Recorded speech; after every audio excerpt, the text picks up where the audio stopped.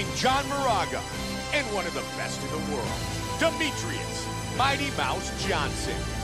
Our tale of the tape for this flyweight fight. Moraga is 2 years his elder. He is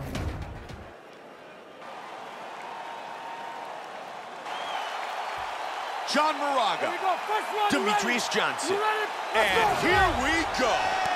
Fight scheduled for 3 5-minute rounds. White trunks for Johnson, black trunks for Moraga. Mighty Mouse, although he's known for his movement and speed, absolutely has knockout power. He's never in one place for more than a half a second. Constant movement, never throws a predictable pattern that you can mimic or time. Just such superb footwork. Everything he does. Perfect technique.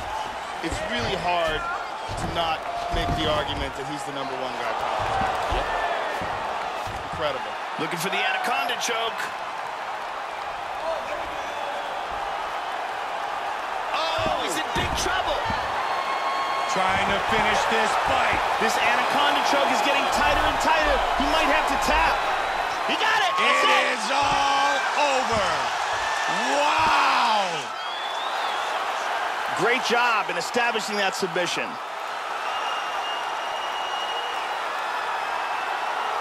Time now for our fight replay.